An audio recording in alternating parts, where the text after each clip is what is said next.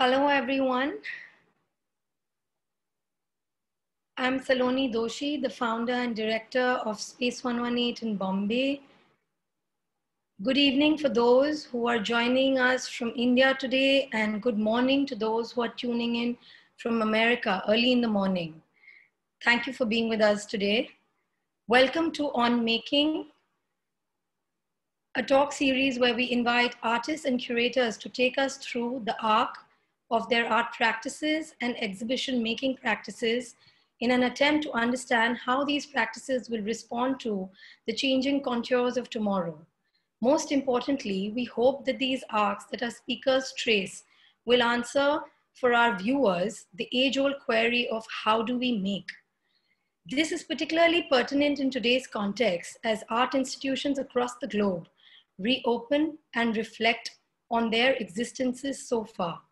Be it the Met that celebrates its 150th year this year, or closer home for us in India, a private body like the KNMA that's completing 10 years only yesterday. At a time like this, we at Space 118 feel that it is more crucial to bring audiences to a behind the scenes perspective into how an exhibition is made on a scale as grand as the ones we are featuring in our On Making series. So whether it's the years of rigor that finally bring an idea to fruition, from the process to the materiality, or the many hands of institutions and donors who lend invaluable support along the way. As an art patron myself, I have often believed that a landmark victory after putting up a great show is to get a great audience. So by expanding the reach of these exhibitions that have mostly taken place abroad, even further, especially in our currently socially distant times, is exactly the kind of platform we are pleased to be able to give to our speakers and the many partner organizations they represent. Joining us today is the first curator of the series, Amanda Sroka. Amanda is currently the assistant curator of contemporary art at the Philadelphia Museum of Modern Art, which she's joined in 2014, shortly after completion of her MA degree in art history at the Courtauld Institute of Art in London. She focused on global conceptual art practices there. She has previously served as a curatorial assistant at the New Museum in New York. Her recent projects at the Philadelphia Museum of Art include solo shows with Jitish Kallat, Yael Bartana, Marisa Merz, and her forthcoming projects include solo exhibitions with Martine Syms, Scully, and Lawrence Abu Hamdan. The Philadelphia Museum of Art is one of the largest encyclopedic institutions in the world, with a collection that spans from the historical to the contemporary, from Asia to Europe to the US, from paintings and sculptures to costumes and textiles.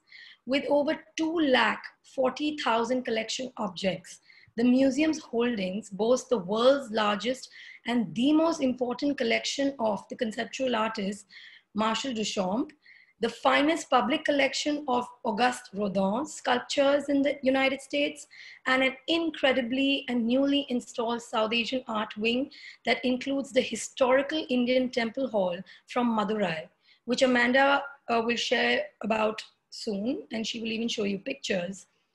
The historical South Asian collection is overseen by Amanda's colleague and collaborator, Dariel Mason, fondly called Dale by all of us here. She's the Stella Kramrisch Curator of Indian and Himalayan Art. For those who don't know Stella Kramrisch, she was one of the greatest scholars of Indian art. After having lived in India for many years, she went to Philadelphia in the 1950s, where she then served as a curator for the museum specifically dedicated to Indian and Himalayan art. In addition to her many scholarly writings, she also curated the significant exhibition in 1968 called Unknown India, which was the first scholarly survey of Indian folk and tribal art to be presented in the Western world. In addition to bequesting her entire personal collection to the museum, Kramrisch also endowed the department chair position through her legacy and her commitment to the region, which continues to exist till today. The museum's landmark building opened in 1928 and is currently undergoing an expansion overseen by the architect, the famous architect Frank Gehry, and it's set to open in 2021. It will include new galleries for special exhibitions as well as contemporary and American art. I'll now let Falguni, who is our Space 118 Contemporaries art writer in residence and the moderator for today's session, to take on from here. Welcome, Amanda. Thank you, Saloni, for that round of introductions. And Amanda, have you with us today. I'm sure our viewers are looking forward to the talk through of your wonderful and still ongoing exhibition called Fault Lines: Contemporary Abstraction by Artists from South Asia, which features really a powerhouse list of artists from 3 generations. I mean, there's Zarina Hashmi, Nasreen Mohammadi, Sheila Gowda, Priya Ravish Mehra, and finally Tanya Goyal and Prabhavati Mepayal. For those of you who are lucky to be able to still visit their contemporary galleries, the show reopens in September and runs through October 25th. And I can't wait for Amanda to take us through her decision of situating the show in the Contemporaries wing, as opposed to the museum's much renowned South Asian galleries, which Saloni just spoke about. I'm sure Amanda and curatorial interventions to let us in on, and I'll ask her to take it from here.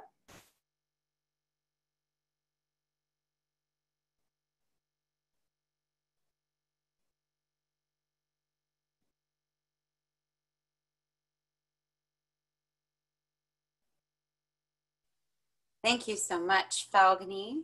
And thank you to Space 118 and especially to Saloni for supporting my work and that of our institution in Philadelphia. I'm really excited to get to share with you all about this show and to kind of open up, hopefully in a little bit, in a little ways, the exhibition making process for you. So as Saloni mentioned, I am the assistant curator of contemporary art at the Philadelphia Museum of Art here in the US. For those of you who have not been to Philadelphia or don't know, haven't been to our institution, I'm just showing you here a picture of our kind of landmark building, also popularized by the famous Rocky movie. And I've been at the museum for 6 years, specifically working in contemporary art, which for us means artwork created roughly after 1950. But beyond this time period, I'm really fortunate in my role at the museum in that I'm not limited by medium or by geography in terms of my work. However, in an effort to grow the representation of particular geographic regions in the museum's contemporary holdings beyond, namely, white men from the US or from Western Europe, much of my research related to collection building and presentations has been an effort to kind of expand that and to look at other areas. And for me, that's been South Asian art in particular and South Asian contemporary practice.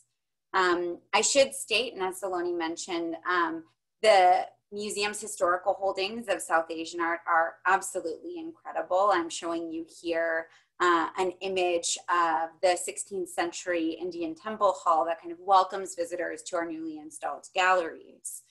And because of this historical strength in the institution's collection, it made a lot of sense for us to form a collaboration between the contemporary and the historical South Asian art departments. And that looked for us like trying to identify ways in which we can form a sustained engagement with contemporary artists from and working in the region. It's a big reason why also my connection to Space 118 and Saloni here. So selfishly, I was also really eager to take on this collaboration and to work with Dale, who's the head of that South Asian art department, as Saloni mentioned, because when I was in my undergraduate studies, I was able to live in India. And so this was a really great opportunity to continue to foster my own work and research there as well. This collaboration also made a lot of sense because Dale, the head of the department in South Asian art, expressed interest in working with contemporary artists. So I'm showing you here an image on the left, a still from a video by Shazia Sikander, which is now in the museum's collection. And Dale and her then curator, Ainsley Cameron, invited Shazia to create a work that kind of reinterpreted and was inspired by a historical manuscript from our collection, which is shown on the right here. And I understand Shazia is actually participating in this On Making series at a later date. So that's really exciting too, to be kind of in that company. But what does this collaboration look like for us? A collaboration across our two departments is an integrated process of research, of cultivation, of acquisitions, and talking about collaborative acquisitions, which when you're in an encyclopedic big institution, that can be a tough task even in and of itself. Public programs and exhibitions, like Fault Lines, which I'm going to share with you in a moment. And because this series is focused on making, and in this case on making exhibitions, I thought it was important to dwell on the important role that research plays in this process. And that includes international travel, studio visits, cultivating new collections. Most recently, pre-COVID, Dale and I were able to travel together to the Dhaka Art Summit. I'm showing you here on the right, here's Darielle Mason, and she's getting a kind of walkthrough with the Dhaka-based artist, Munem Wasif. And so going to something together like the Dhaka Art Summit is a great way for us as curators from very different backgrounds and expertises to talk about the contemporary practices of today. Yet the genesis of Fault Lines really begins with our discussion together around acquiring into the museum's collection the work of Zarina Hashmi, who I'm showing you here. We were fortunate to be able to bring Zarina's work into the collection and to talk about the Fault Lines exhibition prior to her passing in April of this year. So we feel really grateful for that. You're seeing on the left a work from 1969, an early woodblock print by the artist, and on the right, a singular work from a number of prints that make up Zarina's These Cities Blotted into the Wilderness, which features various cities from across the globe, from Baghdad to New York, that have been affected by violence and terrorism. And so having these two works, an earlier work and a later work in the artist practice, come into the collection really spearheaded for us, was a catalyst for us for a conversation about how we can get these works on view and where is their context really in our holdings, whether that's in the contemporary galleries, the South Asian art galleries. And as Falguni mentioned, for us it was really important that these works and that this exhibition be in our contemporary galleries. And before going into the details of Fault Line, I just wanted to kind of walk everyone here who's listening in into the museum's galleries. And so here I'm showing you one of our iconic artist rooms. We are known for in our contemporary collection for these artist rooms that give us a glimpse into an artist practice, and in doing that are able to tell a larger story about our history. So here we have a room dedicated to the work of Ellsworth Kelly, a key figure in American abstraction. We're showing early works that he was making in Paris before then moving to New York. And we also have an artist room dedicated to Jasper Johns, another figure and an icon in American abstraction. And, but from a very different perspective than someone like Kelly and a different generation. And these two artist rooms actually flank either side of where the Fault Lines exhibition takes place. And there's one other room that was really important actually for the show and for one of the artists in particular in the show that I'll share with you about in a minute. But that's this room, which is a gallery that's currently featuring minimalist and monochrome paintings from artists like Agnes Martin to Cy Twombly. And it's situated underneath a ceiling, this bright blue ceiling that you're seeing here by the conceptual artist Saul LeWitt. So I just wanted to, before talking about Fault Lines, to kind of put us in the galleries for the sake of we can't be there right now. And in some cases for a long time. So then we get to fault lines. And as I mentioned, fault lines is installed right in the heart of those galleries. And it's in one of our largest spaces dedicated to contemporary rotations in the permanent collection. And I'm showing you here, I'll kind of run through a selection of installation images that, again, I hope give you a sense of what the show looks like, which is a special treat for me because the show was only open for 4 days before we had to close our doors due to COVID. So having these chances, even if they're virtually, to share about this is really special for me. As Falguni mentioned, included in this presentation is a group of 6 female artists from 3 generations. We have Tanya Goel, Sheila Gowda, Priya Ravi Shmera, Palpavati Mepail, Nazreen Mohammadi, and Zarina, all originally from South Asia, although not necessarily active in the region, which I feel is important to acknowledge when grouping artists together under this umbrella of contemporary abstraction by artists from South Asia. For example, Zarina, who I just mentioned, moved to New York in the 1970s, where she was a contemporary with figures like Ana Mendieta or curators like Lucy Lepard. Whereas an artist like Priya Ravi Shmera, for her, this is actually the first presentation of this caliber in the United States. So very different areas and places in which these artists were working. And I'm going to go in depth into individual works by these artists that are included in this show today. So joined by a preoccupation with abstraction, the work of these 6 female artists also comes together beyond just abstraction through a mutual engagement with the subjects of home, belonging, and displacement, which can be understood from their distinct politics and poetics of place and of people. As we're now experiencing firsthand in a kind of global quarantine situation, these ideas of home are kind of hitting us in a different way as we talk through them, as we think about them, what home is, what home means to us, and what it means to belong. As the title of the show suggests, fault lines, these artists are also connected by their relationship to the line.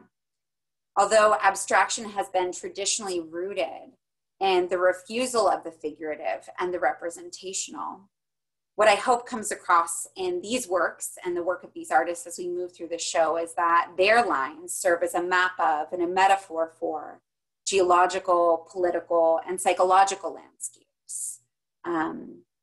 Through distinct sensitivities to rituals and to materials ranging from cow dung to copper wire to handmade paper, these artists root their abstraction in the real, engaging with, again, the social and political circumstances that they both come from and where they're working.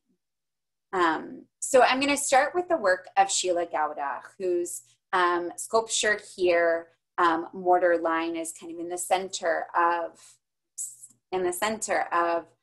the gallery space. And although Gowda studied painting, she's now best known for her sculpture and installation-based practice.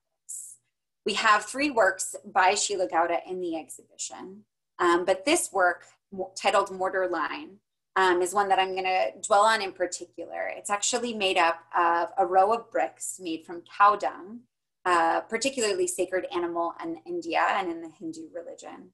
And between the bricks, although not entirely visible here, but between the bricks are these red lines. And that's actually red lines made from kumkuma powder, which also has religious and social associations. And this red line, coupled with the artwork's title, Mortar Line, a direct reference to a mortar weapon for explosives, for Gowda is hinting at and speaking to the increasing Hindu-Muslim violence across the borderlines of India, Pakistan, and Bangladesh during the time of its making. This is a work from 1996, but it's a violence that continues today and allows us to bring that conversation into our galleries.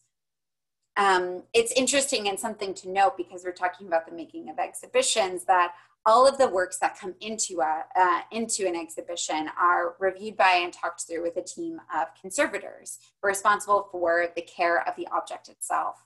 And I have to say that this was the first time that our team of conservators did a report on an incoming work made from cow dung. So that was a particularly special and fun moment for us to kind of talk through what that meant and what that material means.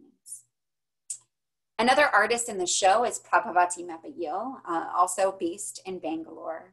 And we have on view a 16-panel work, a singular work in 16 panels made from gesso and copper wire.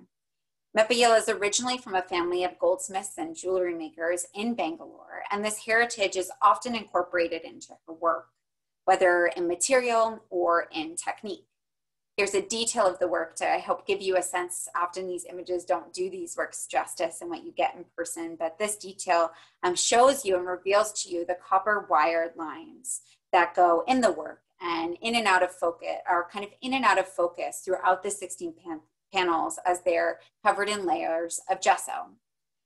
Mepayil's use of these more traditional materials and in some cases techniques were a way to bring new life and visibility to these kind of jewelry making and goldsmithing traditions and practices, which are also being increasingly erased and or ignored. And so this idea of the line and the copper wire coming in and out of focus kind of speaks a bit to that erasure, although through a very abstract way. The next artist that we have is Priya Ravishmera, whose works are shown here alongside that earlier work by Zarina that I mentioned. And I'm specifically going to focus on two of the textile pieces that we have in the show. Mera is most recognized for her textile work in connection to the weaving community. And particularly important to her process is the rafugari technique, which is a traditional Indian darning or mending technique used to repair textiles, most evident in this work here on the left. Now, rafugari is said to bring new life to that which was once damaged. And for Mera, who suffered with cancer in the last years of her life, this mending is both a physical process as well as a spiritual one. And she talks about it in the form of healing, a healing that becomes visible in her words as she repairs the corroded fabric of life. So a metaphor in the repair of these textile works to the repair of life, which was particularly important to her at this stage in her life as she was undergoing cancer and cancer treatment. The next artist that I'm going to share about is the artist Tanya Goel, who we have two works included in the show by Tanya, one of which is, we are thankful, is in the Philadelphia Museum of Art collection. And Tanya's work, like Zarina's, like I said, is part of the museum's collection. And we were really excited by this opportunity after bringing the work into our contemporary holdings to be able to engage with Tanya in a conversation about what it might look like to actually, for this show, do a site-specific installation. Goel's works are often positioned in relation and in conversation with the grid, as you can see here in this work, with architecture and with color. Although inspired by the heavy rains of Delhi's monsoon season, this work, titled Index 5, goes beyond the specificity of the Indian context to speak to the geological concept of deep time and to the global environmental crisis. The grid that you're seeing in this slide here is actually charting the changing global sea levels over time. And I'm going to show you here a detail so that you can get a sense of actually the texture and the process, because it was a really involved process for its making. And this is actually an earlier work that has been cited in other locations, but the first time that it's cited here in Philadelphia. The wall drawing itself is made from indigo industrial pigment and pulverized bricks. And the bricks Tanya herself collected from across Delhi, which is a very changing city in its architecture and in its landscape. And both the indigo and the brick are applied directly onto the wall using a snap line. You're seeing here a detail of Suhavi, Tanya's artist assistant, who came and actually snapped most of the lines that make up this drawing. And the snap line is commonly used in construction or architecture as a tool for measuring. And so this is a work measuring the changing sea levels using a technique that speaks to the measuring itself. I also have here a video that kind of records the making of the work itself. So I'll have this play as I continue to share with you about the work. And in this video, you can really see the kind of process for mapping this grid. And, you know, that mapping includes both a digital mapping along the wall, like what you're seeing here, extensive tape and measuring processes, and the team that made up the kind of core installation group for this work, which included Tanya herself.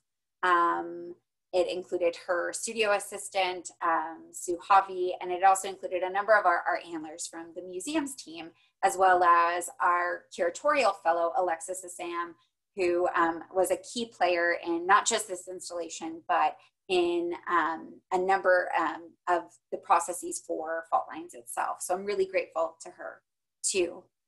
We were fortunate to have Tanya in Philadelphia for this installation and to be able to bring her here to realize it. And I have to say that it was a special treat to get to see Tanya also experience the museum's collection and see ways in which works that are installed nearby to this gallery kind of served as an inspiration during this process, from the lines of Agnes Martin's work on view in the next door gallery to the blues of Marc Chagall's work that was also and continues to be also installed nearby. So often when we take our breaks, the breaks would include running to the cafe for a coffee, but also walking through the galleries and getting inspiration from that. So that was really, really special for me, and I know for the team that worked on it. An installation like this also was only possible with support from the Lalbai family, who actually provided us with the indigo that makes up this work that you see here. So we're really grateful to them.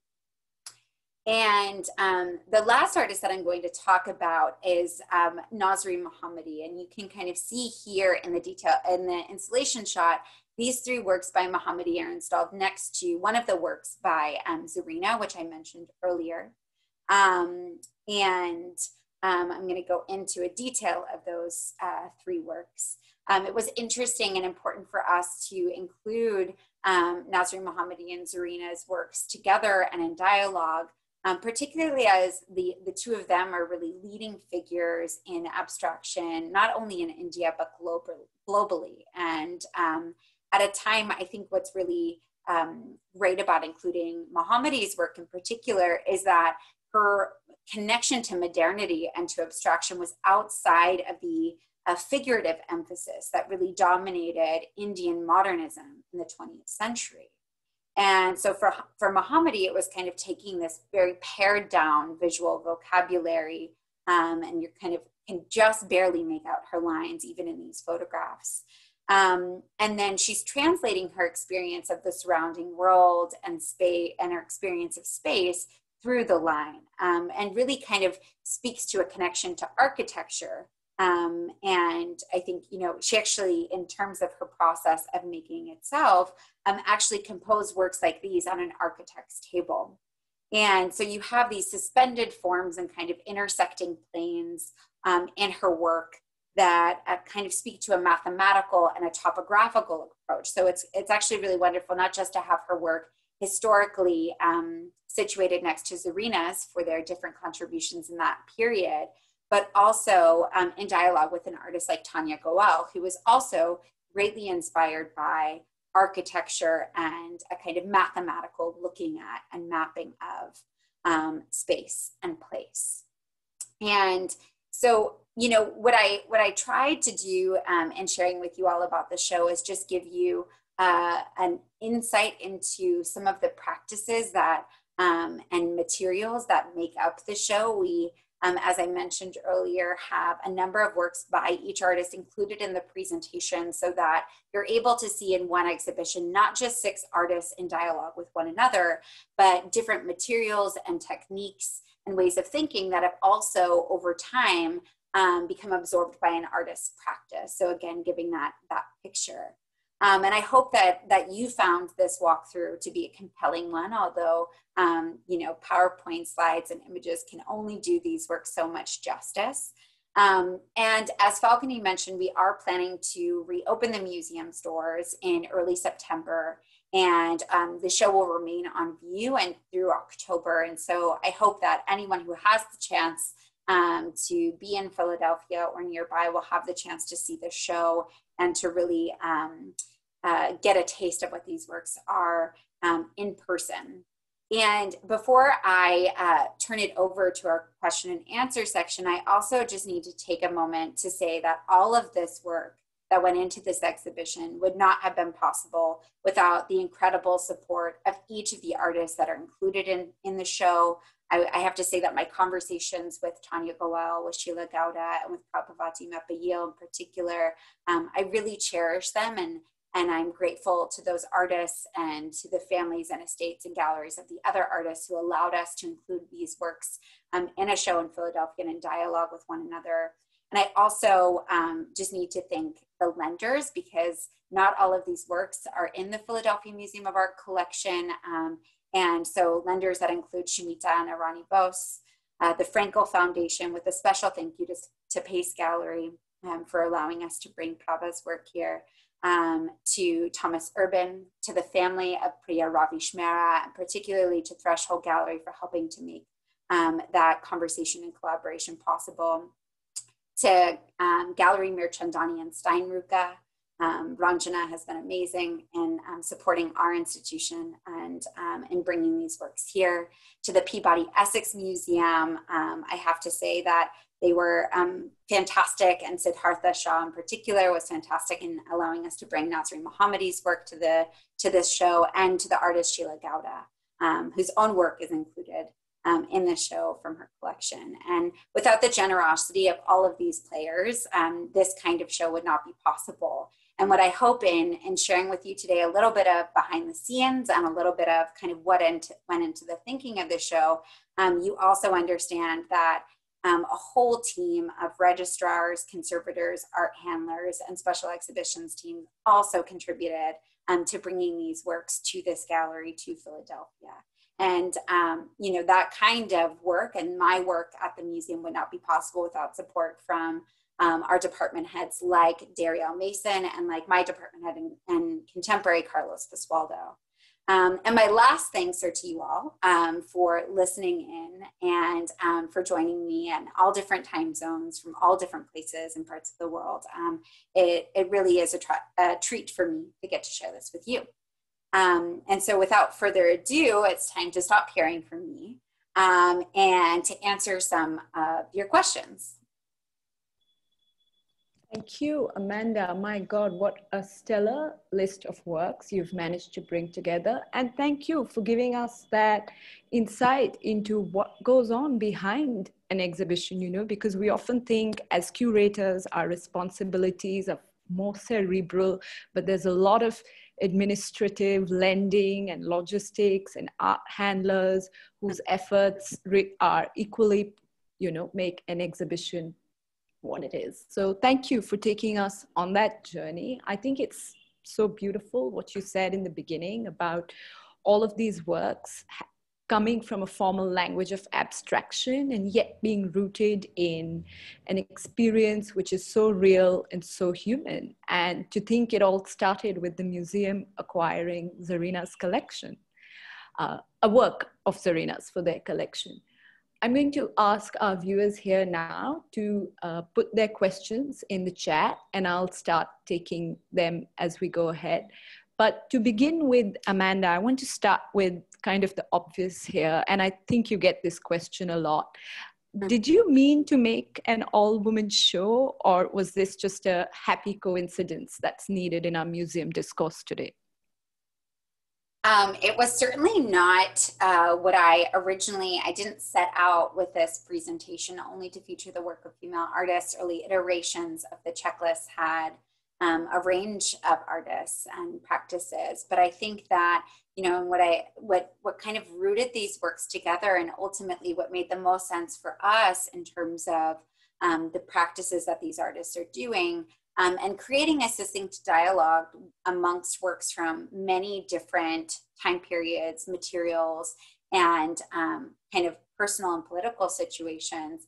It seemed as we started to kind of further refine the checklist and talk about it, that there's this undeniable connection amongst the ways in which these artists, and these 6 female artists in particular, were practicing and working. And I think that connection to material and ritual, although not solely kind of owned by a woman artist, is something that comes out in these works, and I think ultimately makes for the kind of seamless dialogue that you're seeing. So it wasn't something that we set out to do, or that I personally set out to do, but I think it does speak to maybe my own, personal and curatorial tastes, as well as the artists who I truly feel deserve to be on view and represented in museum collections like the Philadelphia Museum of Art.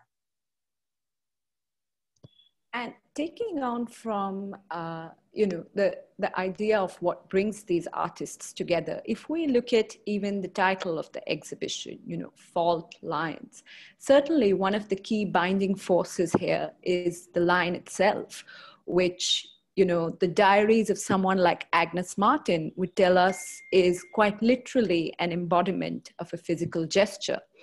So I'm interested to know, what metaphors does the line hold for you?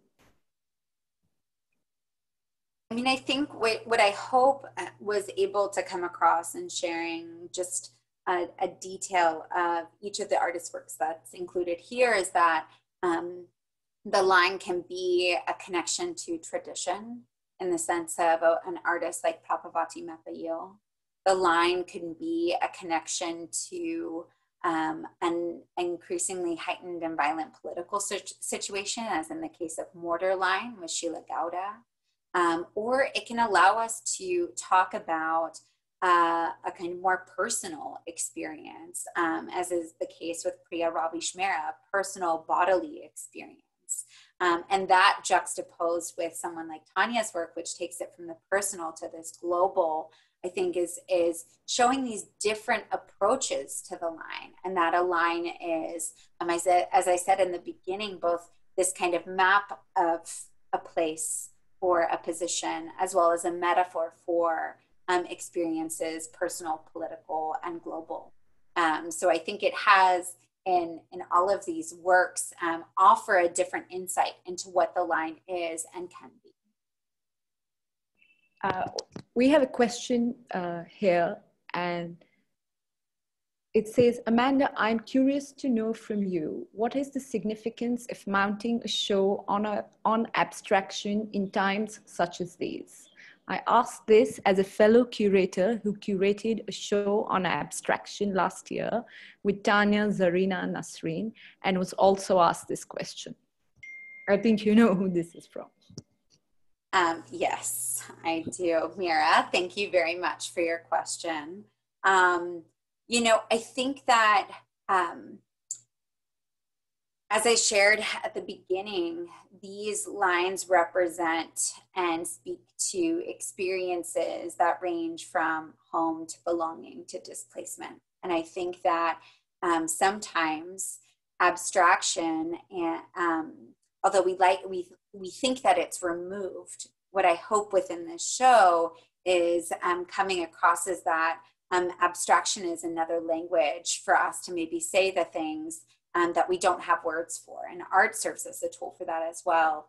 And so for me, what I felt was important, not only because of the art historical significance of these artists and the dialogues that we saw could happen on our walls across region, across time, not just with this show, but with the other abstract artists that we have on view.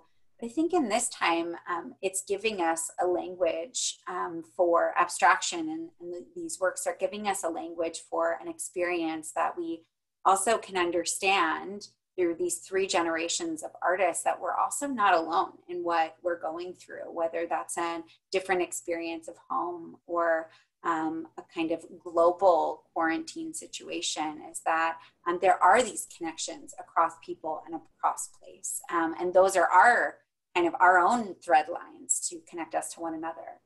So that's what I hope, even in being able to share a show like this with you virtually, is able to come across in terms of those lines of connection that we might share, even in a moment when everything feels disconnected. Oops. Thank you. I hope that answers Mira's question. And building on, Amanda, on this idea of abstraction, giving us a language to talk about what we're feeling, what we're going through globally now, or say what somebody like Nasreen Mahmoudi or Zarina were going through in their time. I want to bring this conversation to an interview you did with Tanya Goyal, where you said that a line is also an archive of compressed time. And that phrase is so interesting to me in relation to how we think of exhibition making. I'm curious to know, how do you deal with the notion of time as something that is simultaneously contracting, expanding, shrinking, especially now in our post-COVID world?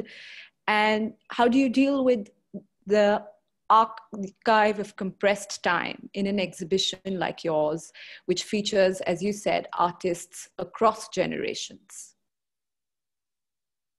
I love this question because I think that it brings it back to what, as curators, we get to do through exhibitions, which is really play with time. Time becomes malleable in a way.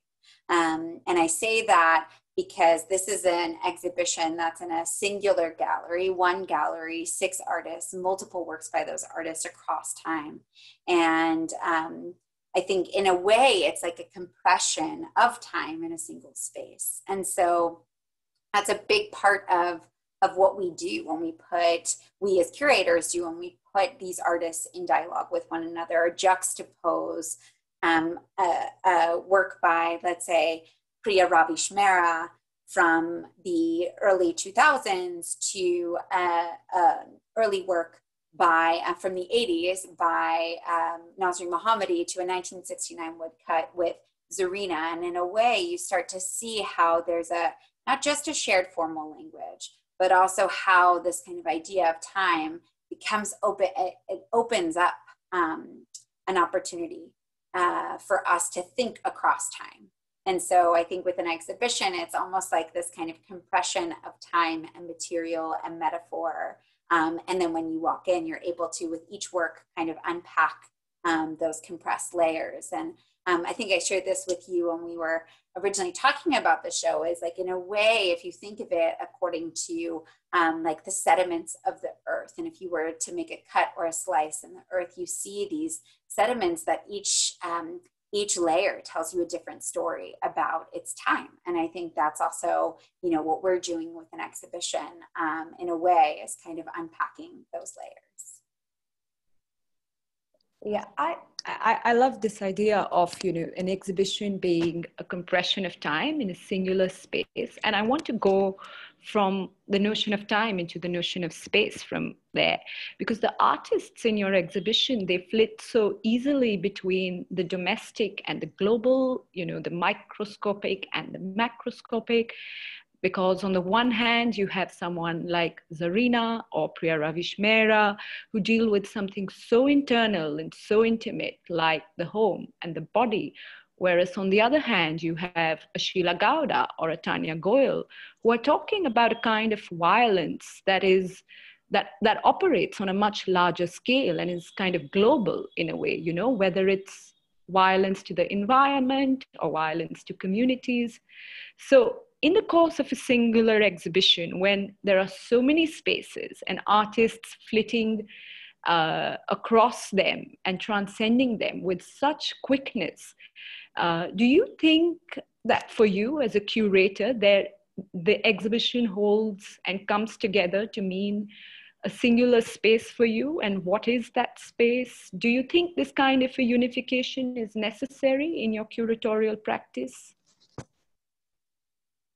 I mean, it's interesting, right? Because I think that particularly in the moment that we are in, this idea of space, and it's thought about that we're not always talking about physical space. In the case of right now, we're in a kind of virtual space, right, of convening and of talking through an exhibition.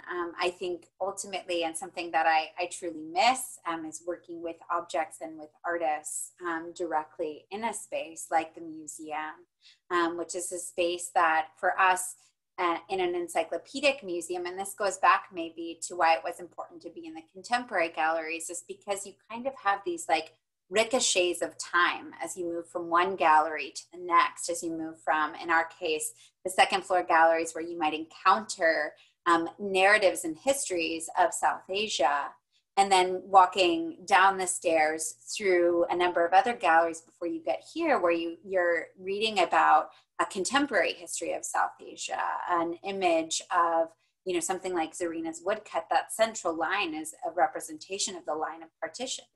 And so I think that in a way, space is necessary for the work that we do, but how we understand that space and how we understand the dialogues that can happen through art across space and time is constantly changing and constantly expanding. And I think we're becoming more, let's say, maybe experimental or open to how that might change in the current conditions.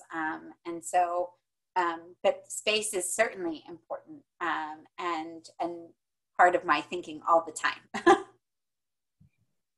Okay, for our last question to close, I want to go back to an essay that you wrote for MAR 2 years before you made this exhibition, and to kind of go back to your preliminary thinking. And you used a phrase that immediately stuck with me. You said chemist and choreographer.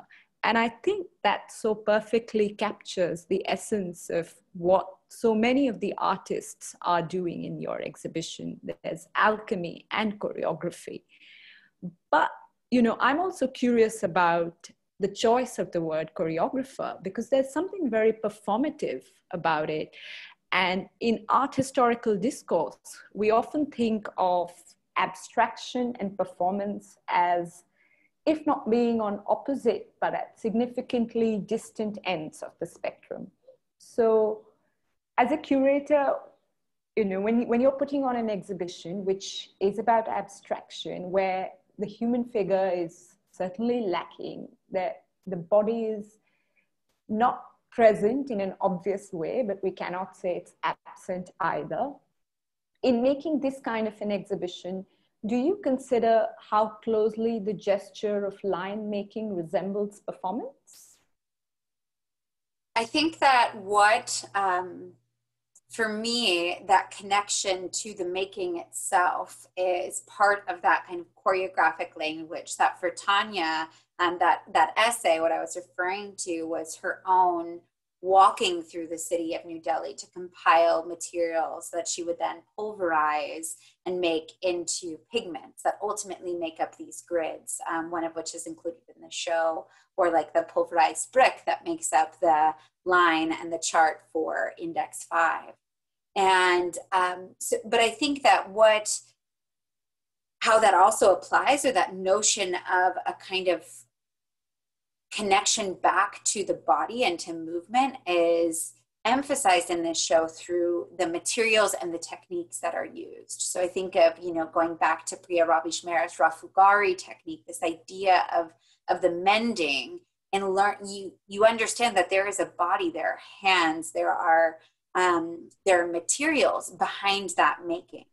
And so I think that for me, that's part of it. And then in some cases, there is quite like a work I didn't get to share about with Sheila Gowda, but it's actually on view right now in the kind of slideshow of images, invites the visitor to be part of a physical experience of the work, whether through looking in and seeing this wonderful kind of punctured landscape of stars in that metal work, or poking their heads into this dark space to invoke the kind of darkness of homes that are found all across the world right now. But in particular, she was talking about the shanty towns in India. And so I think that there is this kind of inherent choreography that we do as visitors to a gallery space, but my aim in talking about it in relation to these artists' works was really about, again, return to the maker and the processes of making.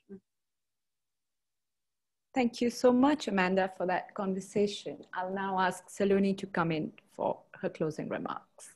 Thank you, Falguni, and thank you, Amanda. for that brilliant conversation.